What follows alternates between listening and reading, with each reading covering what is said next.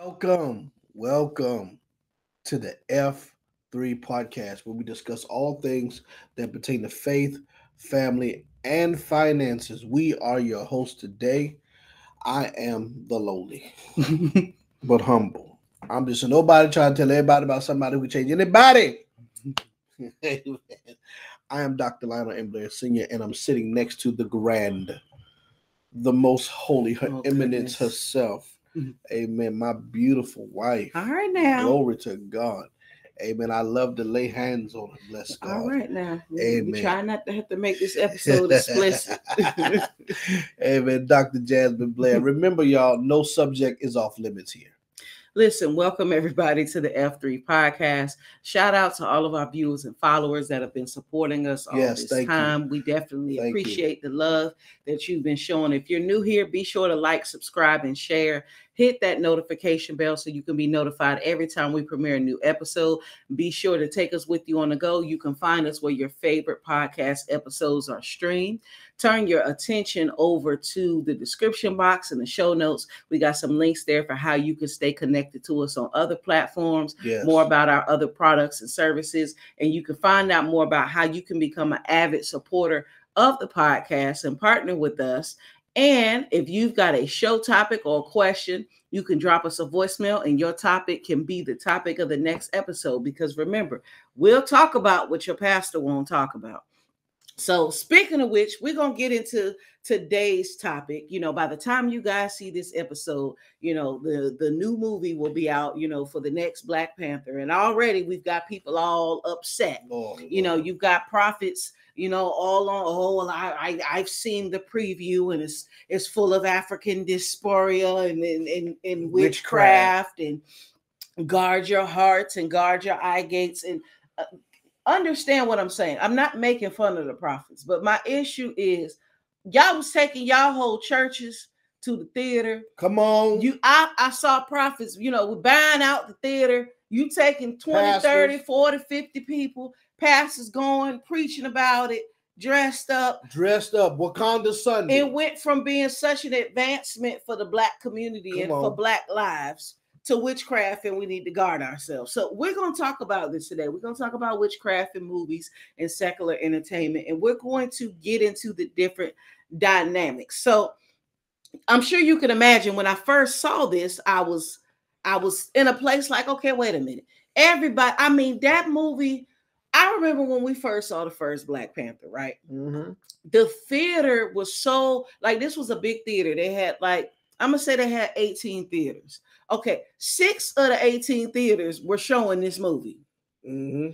And they were showing the movie from 10 o'clock in the morning to like 10 o'clock at night. It was a big deal. In 6 of these theaters. Like, this movie was number one, like, forever. I didn't really look up the stats this time, but it was for a long time. Everybody I know saw this movie at least 2-3 times. So they made a bunch of money. They were talking about the advancement, the representation, right? You know, representing Black people and giving little kids hope and giving them a hero. Now all of a sudden it's full of witchcraft. So I'm trying to figure out what changed, because outside of, you know, the loss of the main actor, you know, Chadwick Boseman, the movie is the same. Yeah. It's the same plot. It's the same story. We're picking up at a different space. So why is this movie full of witchcraft all of a sudden? I'm gonna kick it over to you. Because we have our preference of what witchcraft we want to partake of. Ooh. That's right, I said it. Mm-hmm. Because see, first of all, it's witchcraft all around. I had to sip on that one. There's witchcraft all around us. There's symbolism all around us. Around. We cannot escape it. All right. The back of your chair is the tip of it. Most of your chairs is shaped like a triangle. Okay, triangles in the shape of the pyramid. Okay, and of course we associate that with Egyptian mythology and mysticism. Okay, mm-hmm. so like, you know, a lot of y'all wear the Star of David, and that's used in witchcraft practices. Okay.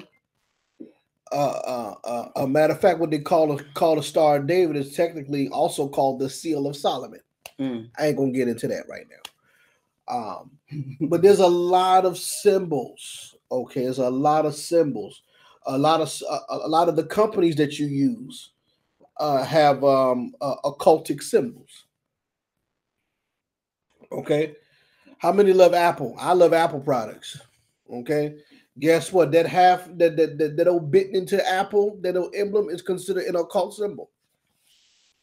Don't stop you from buying triangle Apple. On the little app store thing. Yeah.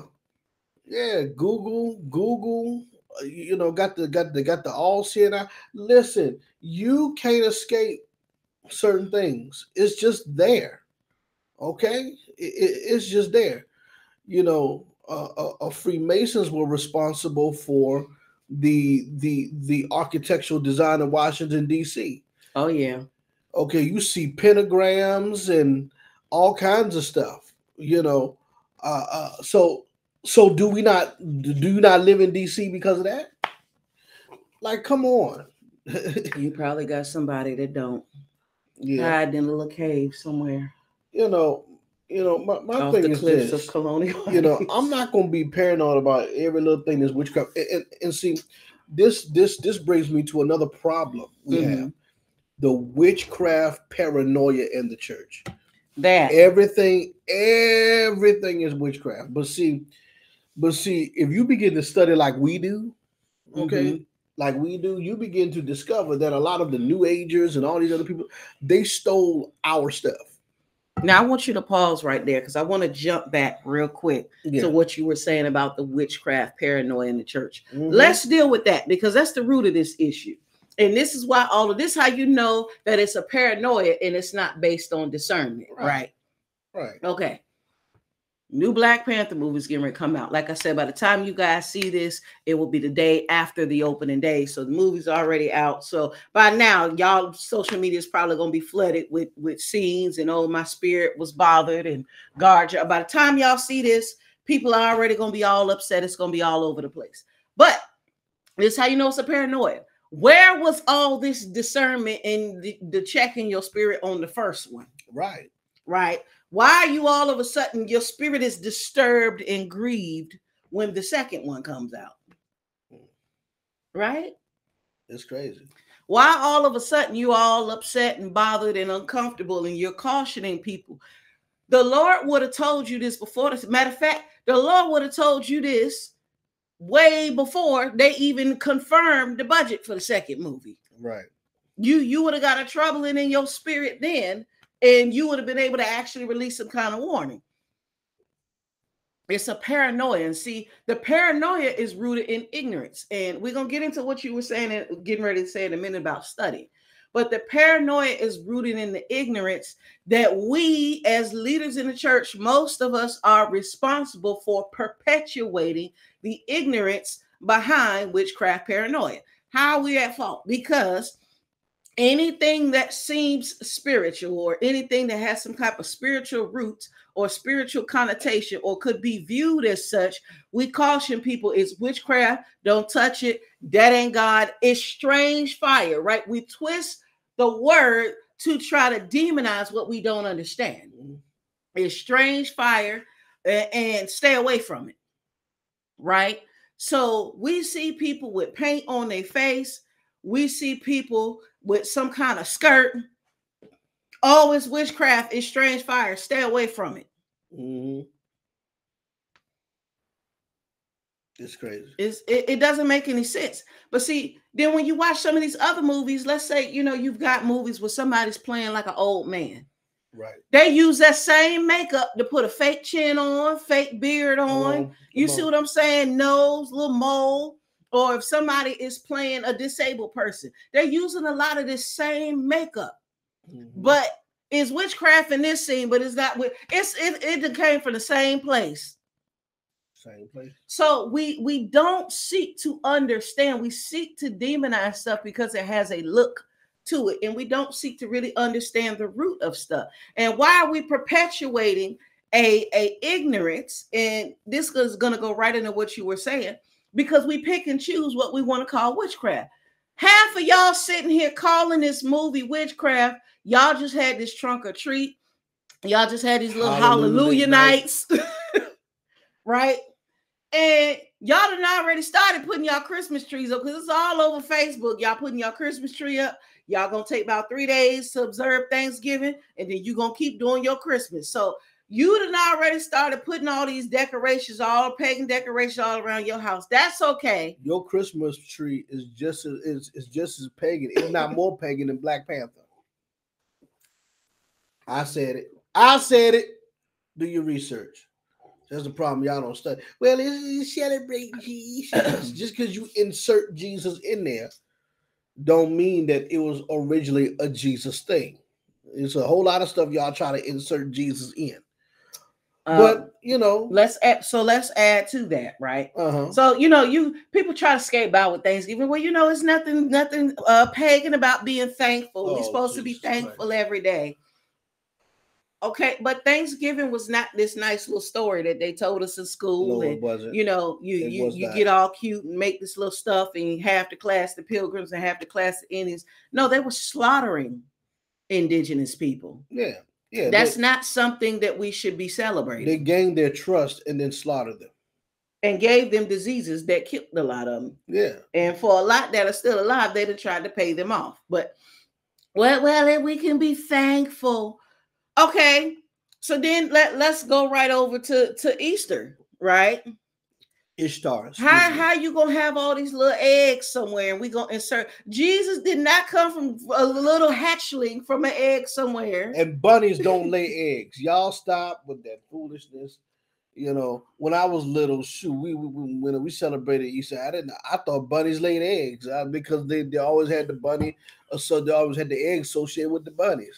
Yeah, when I was in I think I was in first grade. The class pet was a rabbit. So they're mammals. They don't have these little eggs and just have these little hatchlings.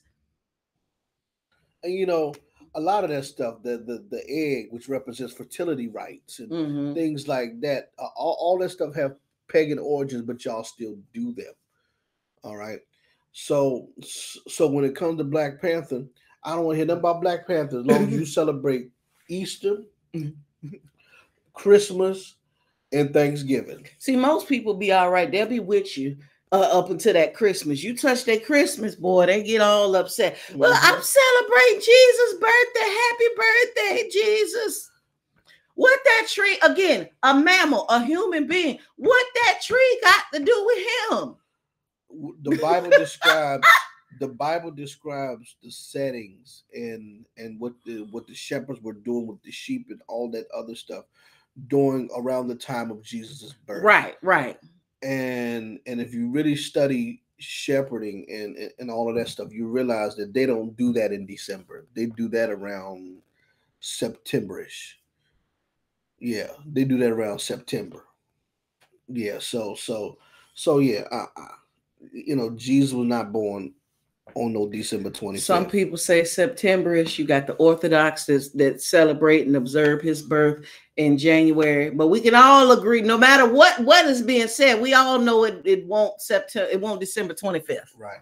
That much we do know. Right.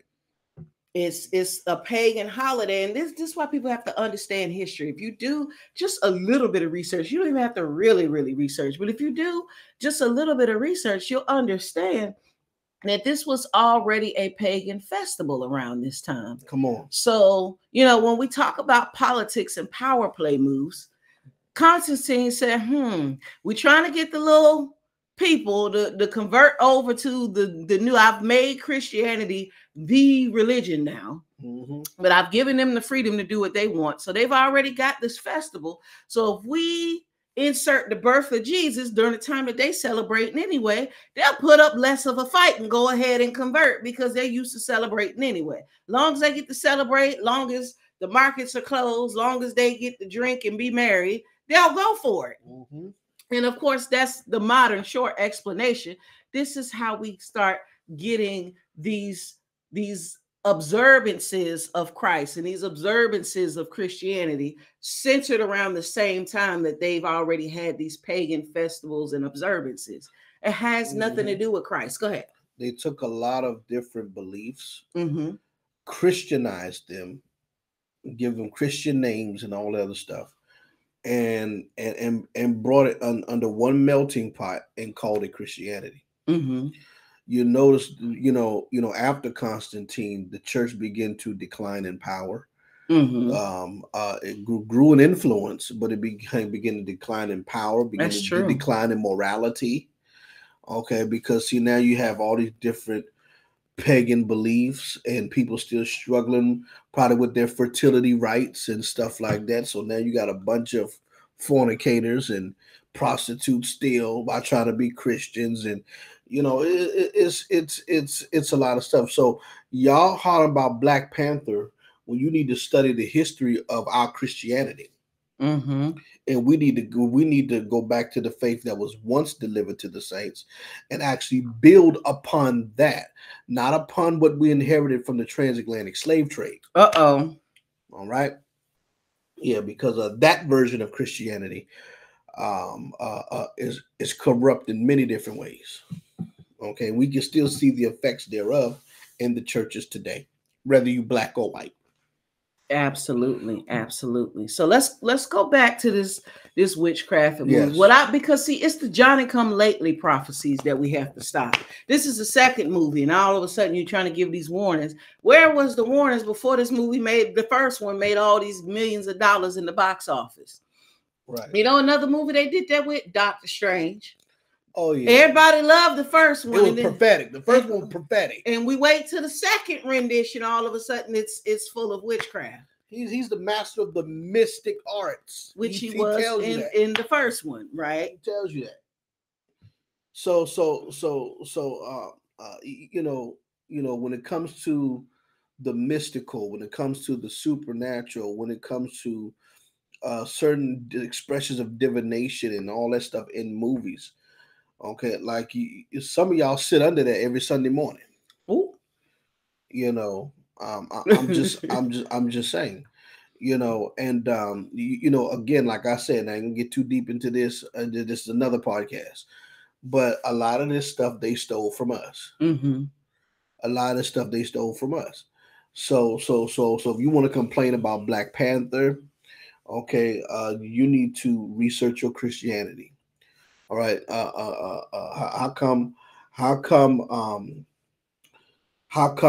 the body of Christ is not making movies? Don't complain about something you ain't willing to put your effort in and try to replace it to do. You know why? Because they cheat and they don't understand why a movie needs a $2, $3, $4, $5 million budget to actually be worth its salt. That's why. Yeah, I mean, you can start telling God stories with a creative edge. Can you imagine, making a movie about the fall of Lucifer, how he got kicked out of heaven and all the stuff that went on with that? If they took an Avengers budget and put that on a movie like that, oh yeah, it'd be that would be amazing. Oh yeah, because you got to have all that makeup and all the special effects. Yeah, but see, we don't want to invest that kind of money. We just want to point to everything and say it's witchcraft and not God. We're identifying what we feel is a problem, but we're not positioning ourselves to be a part of the solution. And that's really what it is. That's right. So for all y'all who got a problem with the new Black Panther, you want to know what I say to you? Wakanda forever. Wakanda forever. Because I am going to go see it. I am going to go see Wakanda forever. Yes, I am. We're going to spend our hard-earned money to go get those movie tickets to go see it. Yes, I am. And when I'm there, I'm going to get some popcorn. You had it. I'm going to get some popcorn. Then I'm going to immerse it in that movie theater butter. Get a little pinch of salt and just rub it in there. Okay, probably get me a Sprite or something. Okay, and then I'm going to sit in there and watch and enjoy the movie. Okay, and I probably can get all kinds of revelation out of it. Just like y'all got revelation out of Doctor Strange, the first one. And then all of a sudden, the second one is full of witchcraft. Yeah. Y'all religious folk can miss me with that. Y'all can miss me with that. Y'all got the most to say, but do the least. But see, isn't it funny how? And there's another movie that's out right now. I don't know if you saw everybody crying over this movie called Made from Scratch or something like that. Anyway, all the women was, oh my God, I cried. And I didn't watch the movie. I watched the previews. And so I'm looking at the previews. And I'm just like, okay, so we'll call a movie like this full of witchcraft, but we don't see the toxic family traits and something like that. If you haven't seen it, I'm not gonna give away the movie, but it's a love story about two people from different lives, different parts of the world. They fall in love. Obviously, that comes with its own challenges. So it's a whole thing, and if you like them kind of movies, you probably will cry. But I'm like, okay, yeah, this is a sad story, but I'm looking at the toxicity of the family members, and I'm like, okay, we could say this movie's full of witchcraft, but we don't want to holler about the toxic family that's in this movie because the ending was sweet and the ending made you cry and pulled on your emotions. We just bypass the toxicity of the family in the movie, right? So what are we really, and again, I understand movies are for entertainment, things like this. Some things are based on true stories. Some things are, made up or whatever, based on comics or whatever. But why is it that we cannot call something witchcraft after we done seen the first part of it and it was fine, but we can't identify something more obvious like toxic family members in a movie? Because again, we have biases. We have biases of what we choose to recognize or not. We nitpick, and then a lot of times it's personal issues too. So if we have issues and if we're merciful towards some kind of dysfunction, then we're not going to really recognize or acknowledge it in a movie. When you're merciful towards a dysfunction, that's why, for example, people who are leaders who are LGBTQ affirming. I'm not talking about loving on them and embracing them and accepting them. I'm talking about affirming that this is how you are and it's okay. They don't have a problem with some of that stuff that's in these movies. They don't have a problem with scenes that's in the movie. They don't have a problem with that. Matter of fact, they don't even address the issue live or abroad. So it's all about what a person is, what a person's choose to be merciful towards. Exactly. It's and it's the same thing, with the Black Panther thing. You pick and choose your witchcraft. Yeah. Because most of the people that's always talking about Jezebel, which is this and which is that, and Jezebel and Ahab and all this other stuff, most of the people that scream that stuff on a consistent basis, they're full of it. Absolutely. They're full of it. They're just channeling it differently. Okay?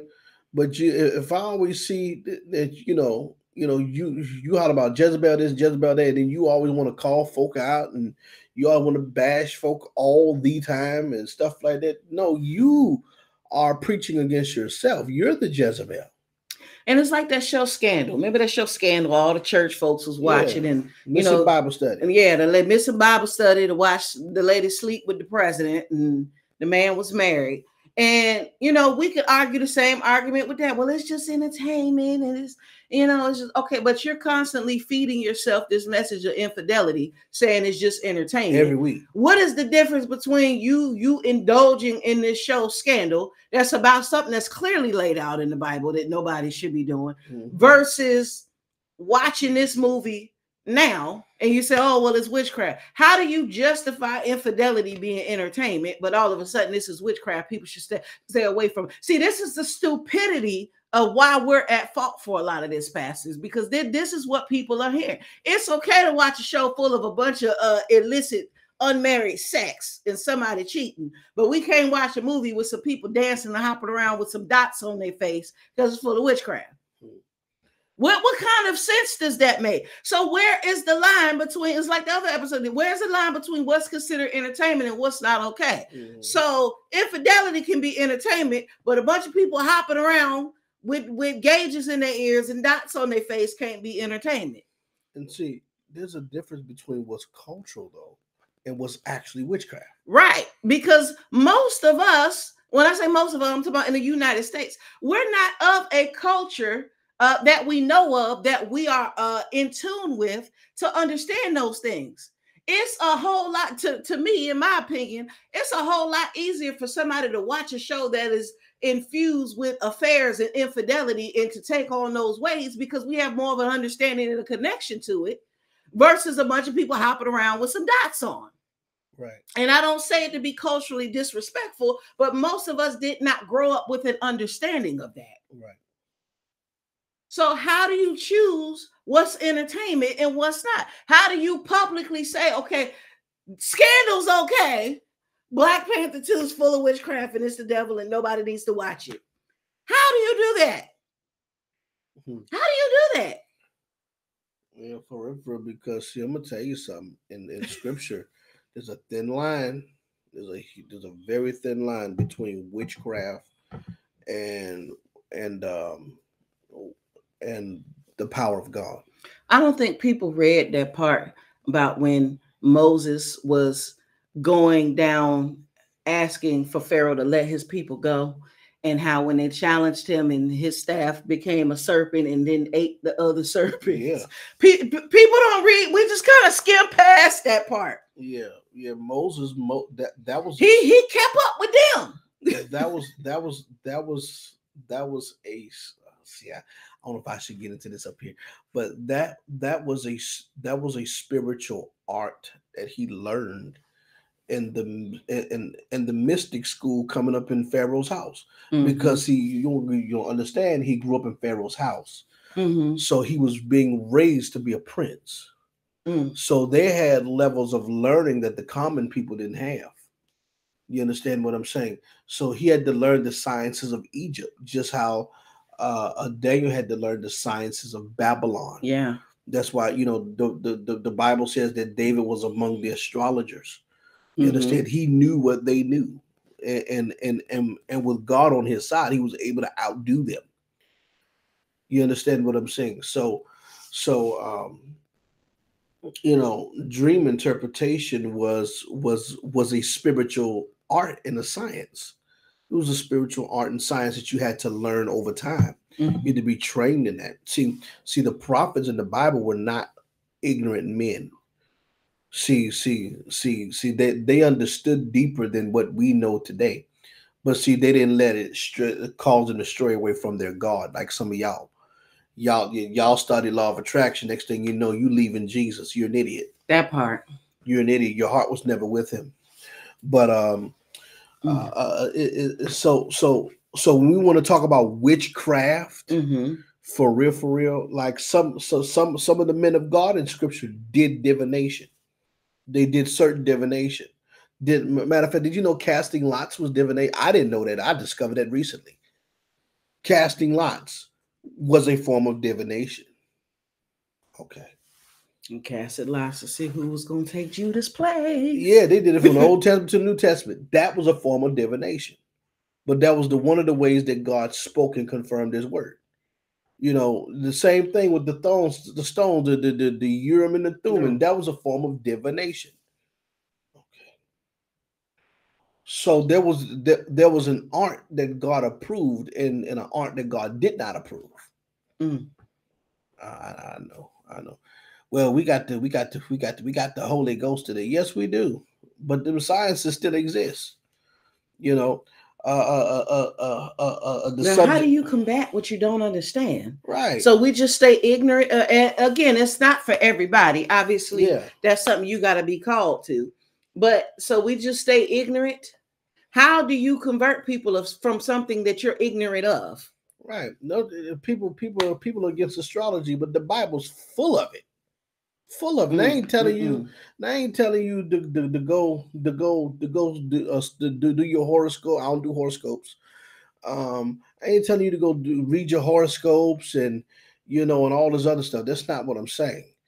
But who do you think created the stars? The Bible says the heavens speak, right? The Bible speaks about the heavens, talking about the stars. Well, if the stars were not important, then why would God name them? That's what I'm saying. Why would God name the stars if the stars did not play an importance in his role in creation? You understand? See, this kind of stuff y'all need to be learning to get rid of this paranoia stuff. Because some things just serves there as to eliminate excuses. Can't nobody in the world say that God ain't talking.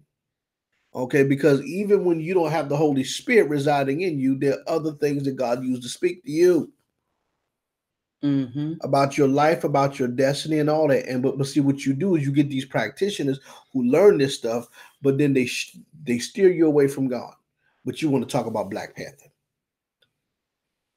But Black Panther is the problem.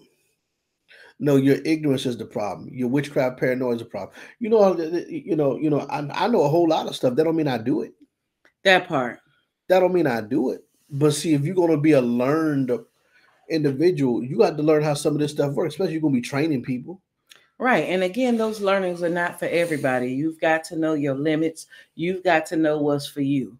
But just because it's not for you doesn't mean it's not for anybody else.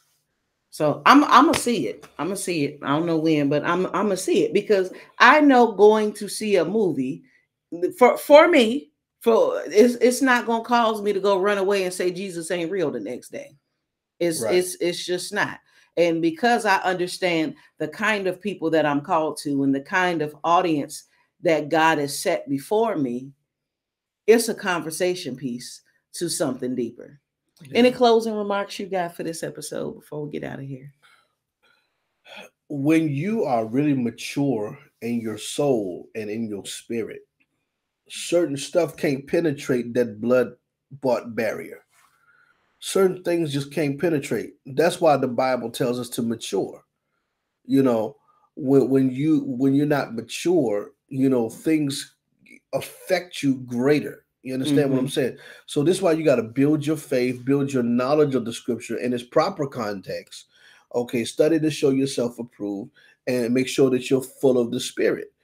Because if you are, then if there is witchcraft in the movie, it ain't gonna bother you like that. Well, you're conjuring, opening portals in your home. Man, listen, I am the portal of God. Uh-oh. You understand? Somebody missed that right there. I'm the portal of God. I am a walking open heaven. In my spirit is the Ark of the Covenant. Okay, I am full of I am full of the fullness of the Godhead bodily, like Jesus was. Why somebody take that one clip right there and complain? I don't care. You record and loop it. As He is, so am I in the earth, baby. Y'all hear what He said? Listen to this. Yeah. We ain't God. Listen to this. Yes, I am. I'm God in the flesh, baby. Okay, I am Jesus Christ Jr. Okay.